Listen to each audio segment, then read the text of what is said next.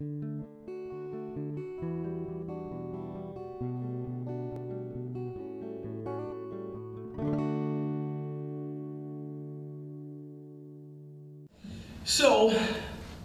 one of my favorite great cultural theologians, Black Eyed Peas, has a song, and it goes like, I got a feeling, and what's the next part? Tonight's gonna be Shame on you, you guys all know that. Tonight's gonna be a good night, tonight's gonna be a good night. Well, I think that's actually what the whole song's about.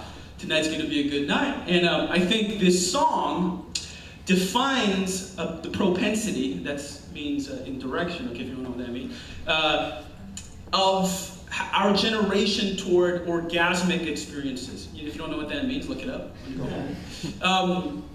Or just experiences in general, feelings in general. We want that feeling. Maybe I should just sing that part of the whole sermon, right? That's why weed is the drug of this generation. It's the drug of choice. Because people want that feeling all the time, right? There's movies centered around Amsterdam and weed, right?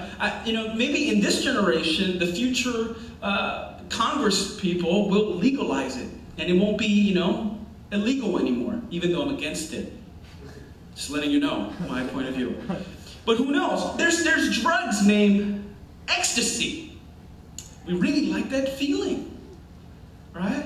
And if you continue to look and, in all metropolitan areas, the lounge business, the club business, they're booming.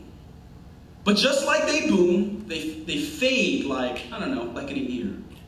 Actually, if you really look at this generation, commitment to anything is lackluster, right? Think of this, TV shows, clubs, relationships. I know some people, when I was growing up, that were going out forever. Now, I asked someone like, the kids, you were going out? Yeah. How long? A day. Is there over already? Yeah. Why? She took a fry. It's ridiculous. People, commitment is non-existent today. It ends like TV shows, heroes being axed. Because if not enough people watch it, if not enough people don't get that feeling, it's out. Yeah? If we were to define our generation, the generation we live in, perhaps the smartest generation in history, don't feel too good about yourself, I'm going to break you down. It would be called the mobile generation. Why mobile? How many people have a mobile in their pocket?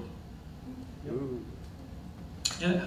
In church you're supposed to say, amen, or oh yeah, which is equivalent.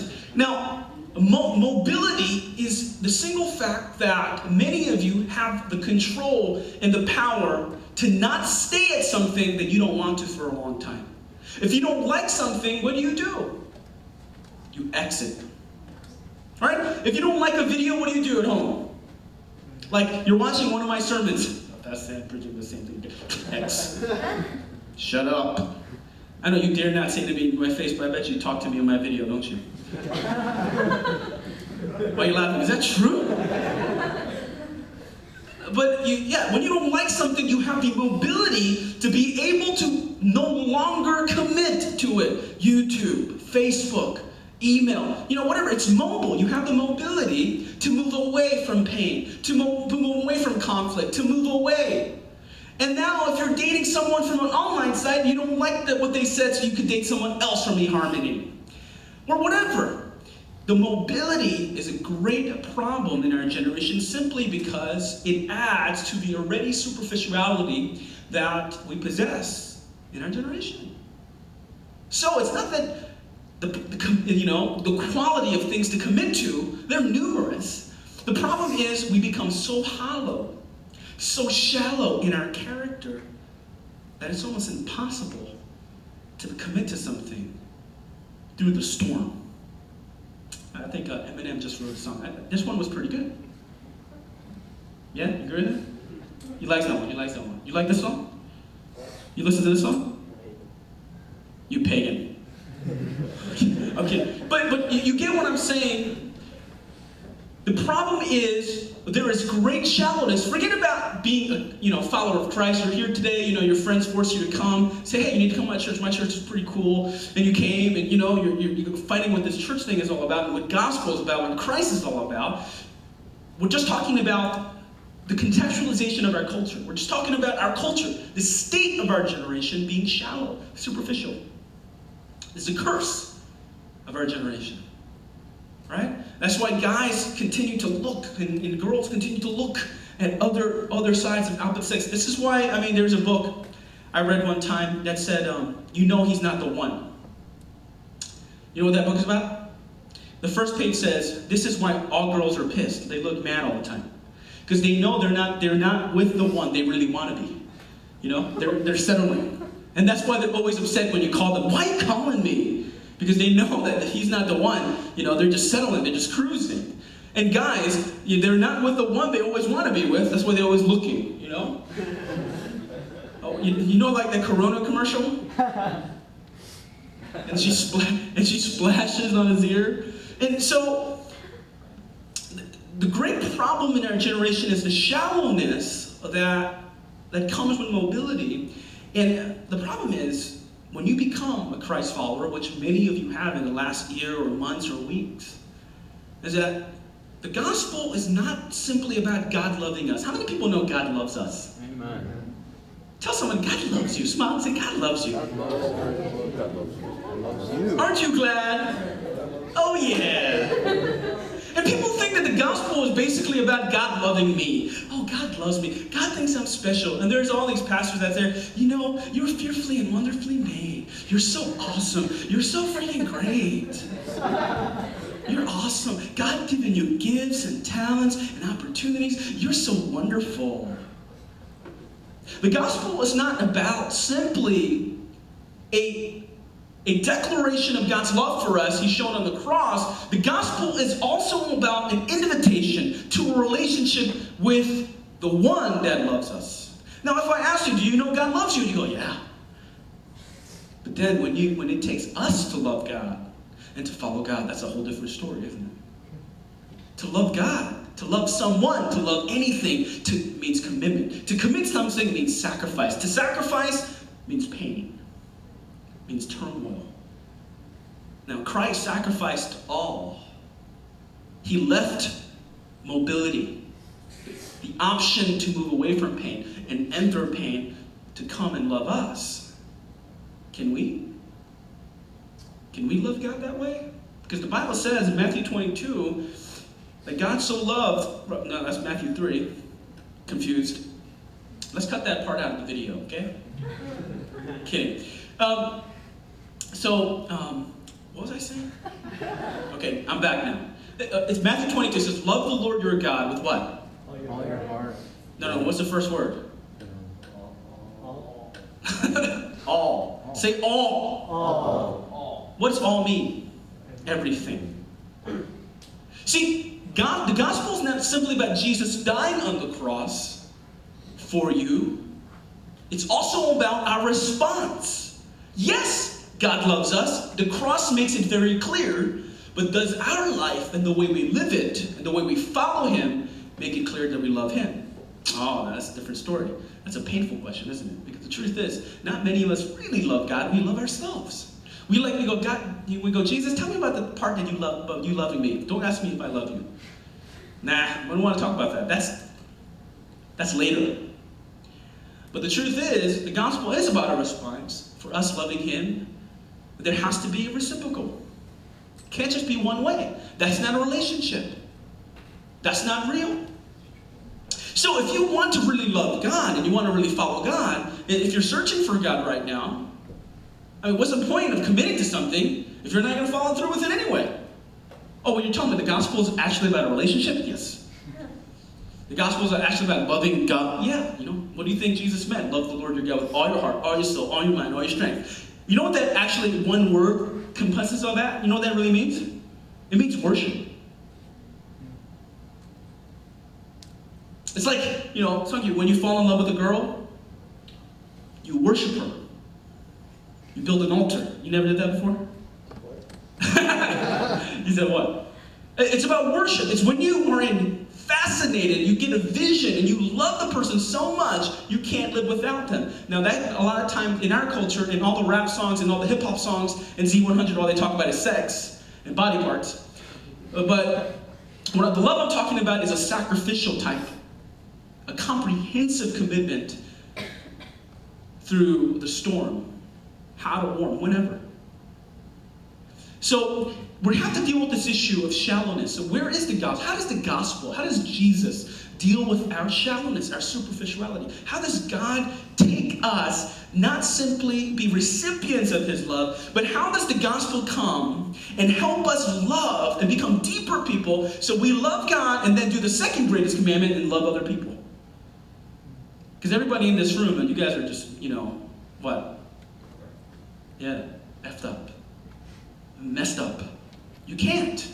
That's how the gospel changes us. It changes us from superficial people to deeper people. Only the gospel could do that. So let's ask that question here. Let's go to this text. Stu, you read it for us?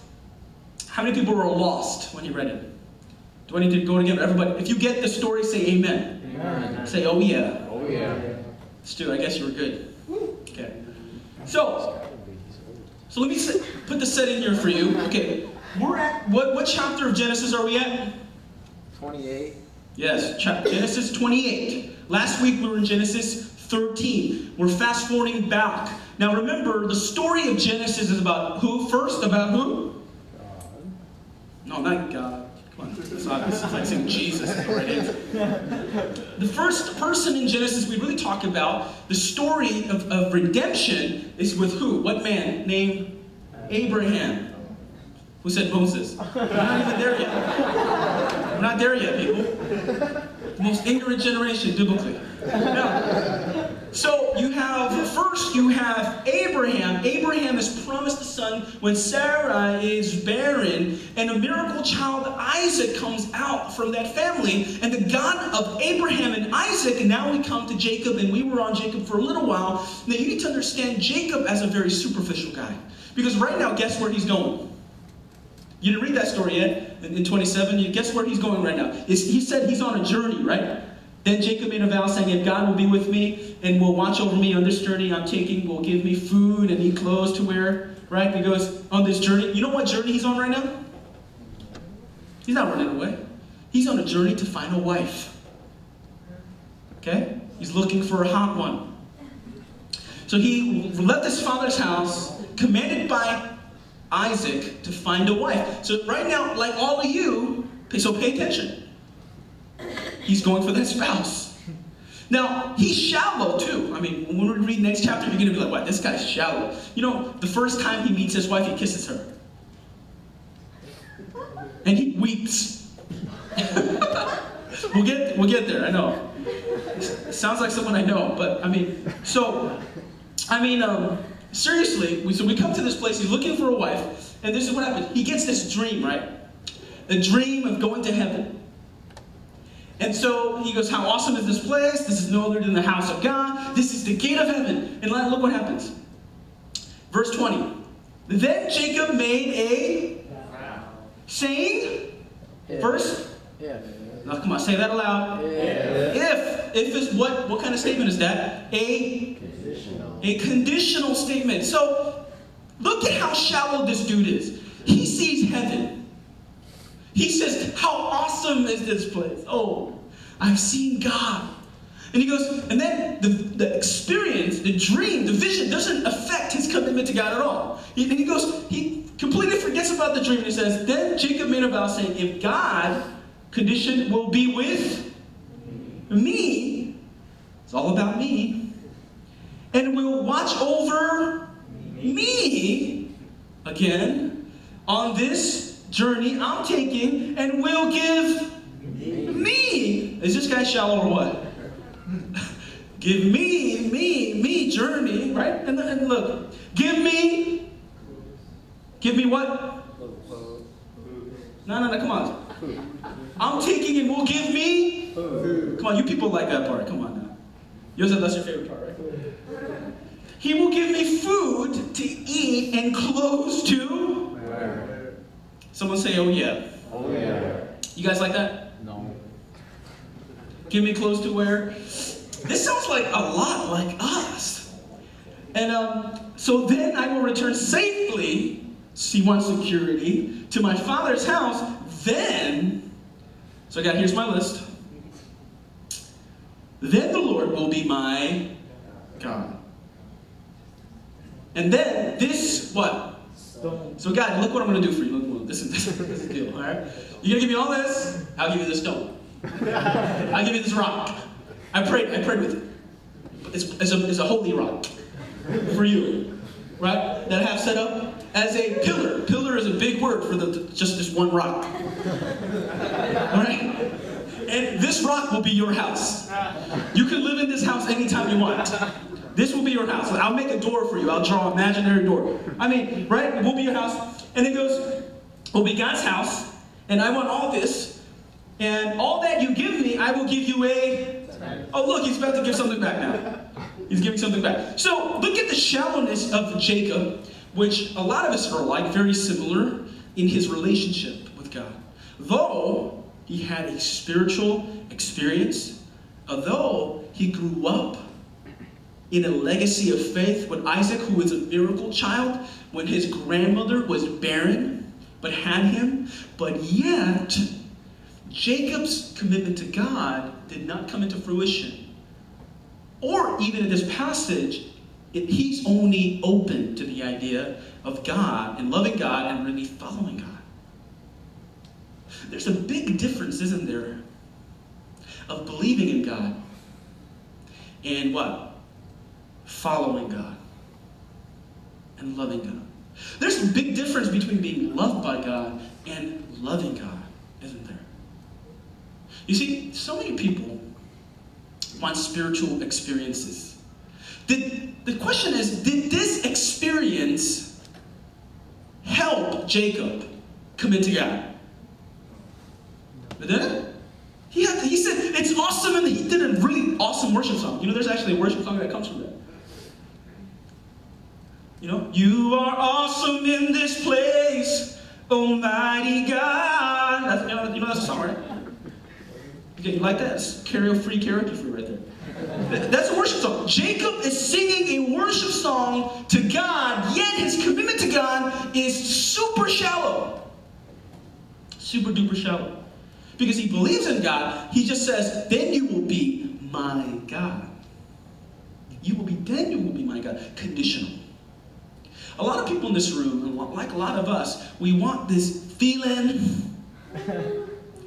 You know, we want this feeling. We want this orgasmic ecstasy type of feeling, and then we'll follow God. We'll follow people. Then we'll love. I mean, I know people in this room, and you guys are very naive about this, but please, listen. There is no love in first sight. Oh my God. I broke your little hearts. I broke your heart. Sorry, man. There's no love at first sight. There's no love at first sight. I'm sorry. I apologize.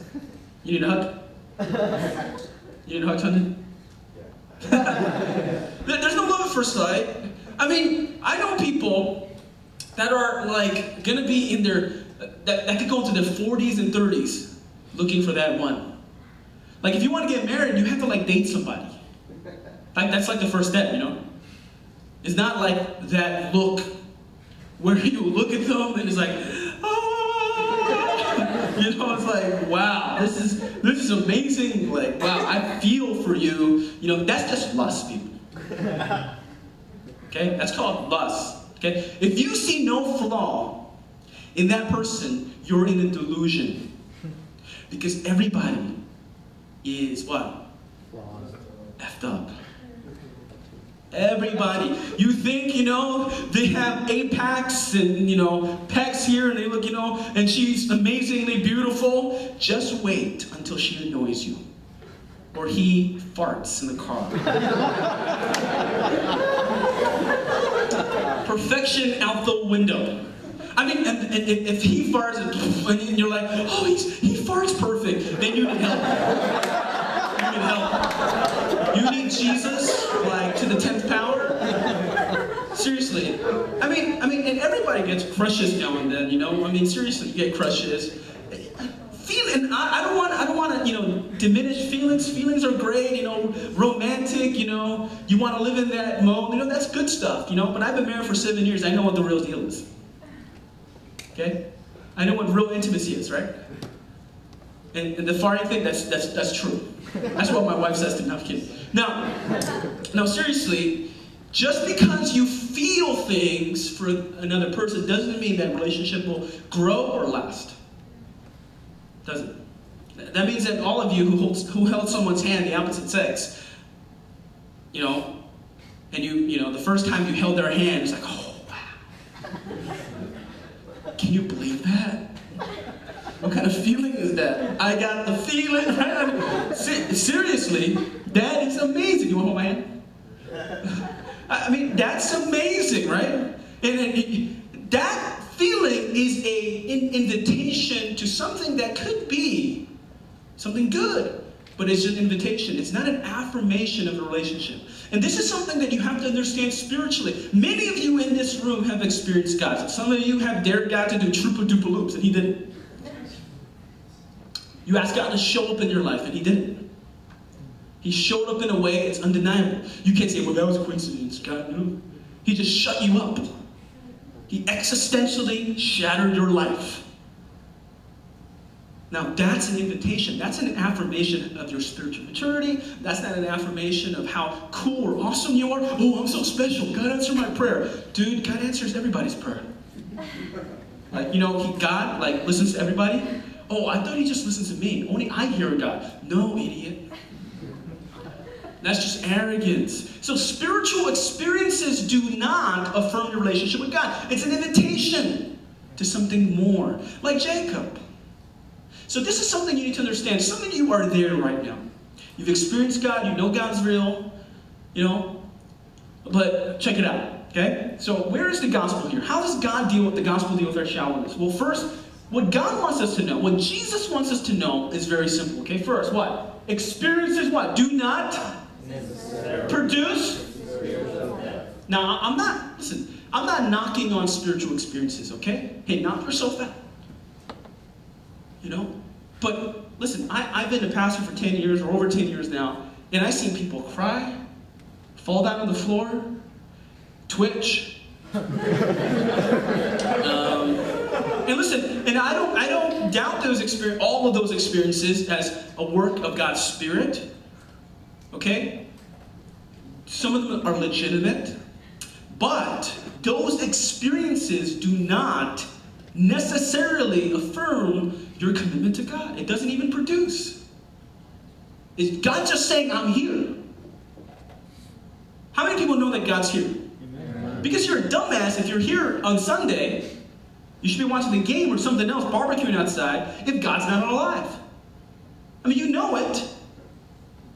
Those experiences were the appetizer.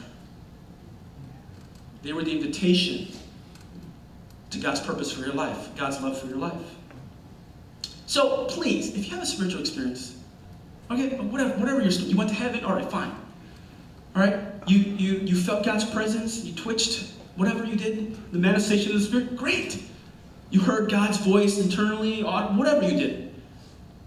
You still, in the end of the day, that experience doesn't bring you commitment. You have to choose for that, right? So, here, my question is this. Are you, in your relationship with God right now, or you're seeking God right now, are you still at the stage of shallowness like Jacob, where you go, if and when you, God, if you do this, God, when you do this, God, when you give me this, God, when you send me this, God, then you will be my God. If that's where you're at, then you're not committed to God. You don't love God. You love yourself. That's the pocket Jesus. That's the pocket God. You want to carry him around everywhere. Because it's conditional. Last time I checked, love is supposed to be like what? Unconditional? Like, right? Maybe? I mean, do you want your parents to say, listen, if you don't get all A's, I don't love you. But then everybody here wouldn't be loved. Some people are like, I got all A's. Well, they still don't love you because they want you to become something better than that. Seriously, right? So love has to be unconditional. But the problem is, a lot of us have so many conditions to God. When God loved us unconditionally, when he died on the cross, when he left mobility from heaven, from his throne, he came down because he loved us without any cost, without sparing any cost. He loved us. Do we love him? No? Good. Let it hurt. Rub it in. Tell him you don't love God. Right? It hurts. Let it hurt. Let it sting. Because that's when change happens. Okay? So let's go down here. Next. So when does the change really happen? What is the most spiritual thing you can do? QT? Where you get a daily bread and you like, or you know, you get a daily bread and you read like for 1.5 minutes, and you know, people say, I spend my time with God. I read a verse and read something, and I think it applies to my life. Well, you know, 365 times a year, I mean, something's going to apply to your life. Or, you know, you open a Bible and you go, God, speak to me. You know, you read a verse. I mean, what is the most spiritual? Is prayer the most spiritual thing? You know, you close your eyes and you pray, oh God, I love you. Let us adore you. Let us love you. Let us celebrate you. Let us. God doesn't like vegetables, people. I'm serious. I mean, seriously, is prayer the most spiritual thing? I mean, what changes Jacob's consideration, the possibility of him allowing God to be Lord of his life? Because, you know, God can be God, but not Lord of your life. Because you can believe in God and not follow him or love him. Well, what did it? The key word here is what? Then Jacob made... What's a vow? A choice. Choice is the most spiritual thing you can do with your life. Because if you want to pray, you got to what? Choose to pray. The problem is not that people don't know they should pray. They just don't want to pray. Because, you know, you go to your room and you go, you know, you're smoking glory toward you. Make it happen and, you know, she sits on the 3rd row. And you come back on your watch and you've prayed like 15 seconds. Right, then you're like, okay, I gotta pray more. And so, you know, you pray, but the greatest spiritual muscle you can develop to commit to God is what? It's choosing. You have to choose. You want to fast? People think they're spiritual because they fast. Fasting is not the spiritual part. I did it before, I swear to God. 3-day fast. I drank 3 Yoo-hoos, though. That's a liquid fast, though. It's a liquid fast. God knows my heart, people. But seriously, fasting, you have to choose to fast. You have to choose to pray. You have to choose to read the Bible. You have to choose to go to church. You have to choose to go to small group. Choice is what makes you commit. That's the spiritual muscle that makes you love God. When you know that something is against the conviction of God in your spirit, and you're in a situation, in a temptation, in a moment, what you choose shows if you love God or not, if you're going to follow God or not. Because if you follow God and choose God when it's easy, that's just conditional. Yeah? Seriously. There has to come a point in everybody's life where you have to choose. Listen, you're not going to get a crazy vision where you go to heaven. Well, I hope maybe one of you or two of you have it. I hope not everybody, because that might be weird. But no, I'm serious. You're not going to get a spiritual, you know, vision. You're not going to hear the audible voice of God. Because many of you in this room already know that God's alive. And God's shown up in your life. In the end of the day, it's really simple. It's really basic. You're going to have to choose to make God Lord of your life.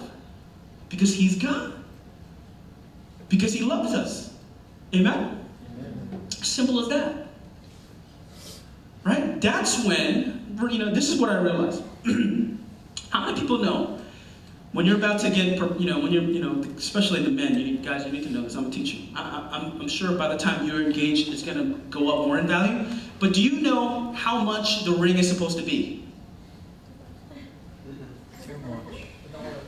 Way too much. Kai, you're never getting married.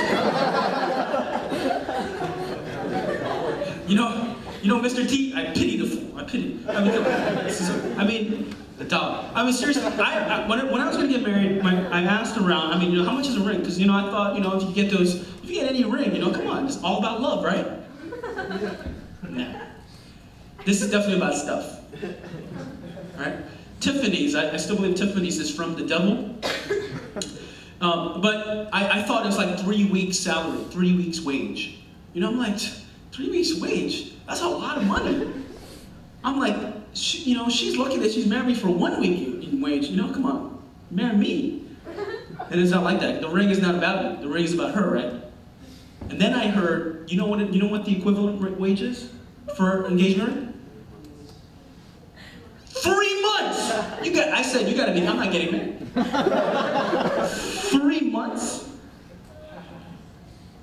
3 months? Really? I mean, how many people really have 1 month's wage saved up? I mean, 1 month allowance saved up. Well, Matt, there you go. You're allowed to get married. I mean, seriously, 3 months. I mean, seriously, when I went to buy the ring, I was like,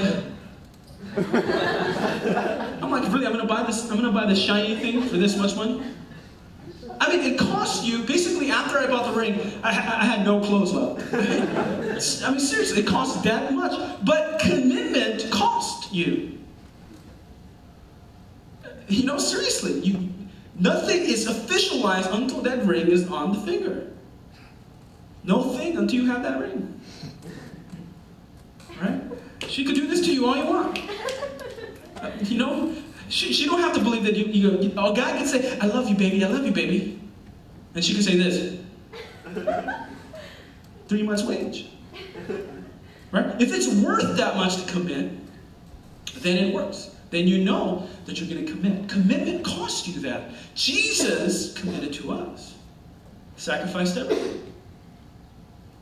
Today the question is, real simple, and perhaps a lot of us need to repent of this and say, God, I'm sorry for being such a douchebag. God serves me so selfish. Which is everybody in this room. Just wanted to let you know I'm talking to you, not people outside or watching on YouTube, just you and me. And we have to say, the question is, do you just believe in God, or are you really following God? And people tell me all the time, when I preach about these things, they go, Pastor Sam, dude, stop being so judgmental. I'm like, how am I being judgmental? You're asking me if I love God and stuff. I mean, when I say, do you love God, people say this to me. Why are you trying to question God's love for me? I'm like, are you stupid? I'm not talking about God's love for you. It's kind of like Shaq's, interview. Like when the analyst Shaq, so how do you think the other team played defense on you? Shaq goes, yeah, our team. He's like, yeah, like I said, I did my thing. I mean, seriously, when I say, do you love God? I'm not asking you, I'm not questioning if God loves you or not. You go, well, you're saying I messed up and that's why I don't love God. No, I'm saying God loves you. Jesus died on the cross. I think you gotta be really stupid not to know that God loves you. Right? Jesus made it very clear when he died on the cross. You know how much God loves us? This much, right? He died. I'm not asking you if God loves you or not. I know you know that. I'm asking you if you love God. Does your life show it? Painful? Deal with it. Okay? So, lastly, how does the gospel deal with our shallowness? Well, the gospel doesn't say, well, God loves you. You're awesome. You're special. The gospel doesn't end there. It seeks to transform us and invite us to what? Well, simple. Lastly, the gospel invites us to what? To choose to follow God, not simply because if you just believe in a dogma, meaning you're a practical atheist. What's the difference between you and everybody else? 90% of America says they're Christian. 7% says they're not sure, but they lean toward that way. Right? 3% are only atheists that say, well, we don't believe in God at all.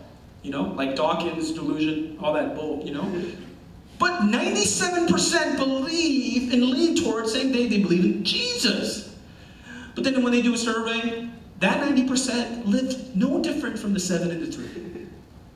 So as I said, everybody believes in God basically, but not everybody loves or follows God. Do you? Do you want to? Let's deal with that. Let's pray together. Let's stand and pray together.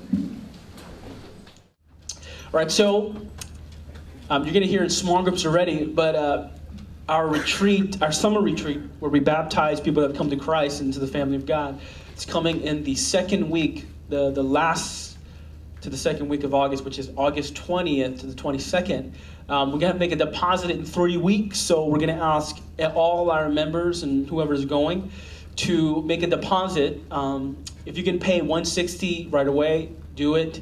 If you can pay half of that, that'll be good, because we need to put a certain amount of deposit. I think it was $4,000 or something like that. So give to your small group leaders as soon as you can. You're going to get an email, and your small group leaders are going to tell you about that soon.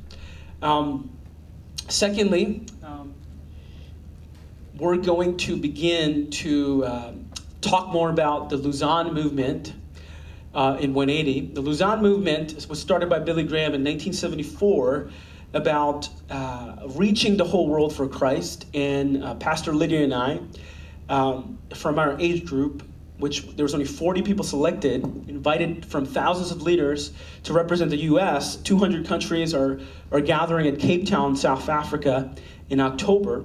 And we've been selected at 40 leaders from thousands to participate. So it's a great honor to be there. So, yeah, amen. Praise the Lord. So one of the things that we're going to begin to do is give awareness to that. You know, we have, you know, most of our major donors, but one of the things they prohibit is to pay for it yourself, because they're trying to show churches and people that believe in God the privilege of missions and, you know, the mission of God. So they asked churches and people to find prayer support and financial support. We're going to send an email about this, talk more about it, and give you the whole history of Lausanne movement. Basically it's a congress in Cape Town, South Africa. It's the third one of its kind, and Time magazine says this will be the largest gathering of Christian leaders in history, bigger than Acts 15. You know, when James, Peter, you know, we're cooler than those guys right now. And so at Cape Town, it's going to be the largest gathering of Christian leaders that are influential in the world. You know, everyone, you know, Billy Graham and Tim Keller and Rick Warren and all those people are going to be there. And we need prayer support for that now. And if you feel, and we're going to say this in our email, if you feel you want to have the privilege of giving toward that, I think we're going to raise like $10,000 because plane fare is absolutely ridiculous. For that, you can. But I want you to not give like $50, $100 because you're guilted into it. Oh yeah, this is cool, so I'm going to give something. But I want you to be convicted by the Lord. I want you to, because listen, it's not like we need your money at any word. We want you to have the privilege of being part of a movement like that. And if you give, be convicted to give, and give whatever amount God convicts you to give in that. So you'll get to know more about that in the Lausanne movement, but it's a great honor for us to have that opportunity. So those are the two main things that we're going to pray for today. Oh yeah, an offering. We don't collect it, right? If you remember, give. Site, info booth, or 180church.tv. So let's pray for those three things. Father, we want to thank you. You know, as 180 moves into the second year in September, Father, so many people have come to Christ to join the family of God. I mean, we're really good at the turning to Christ part, and we're trying to figure out the living part. Lord, help us to become men and women who really love God in our generation. Not just believe, but follow. So we thank you. In your name we pray. Amen. All right, God bless you guys.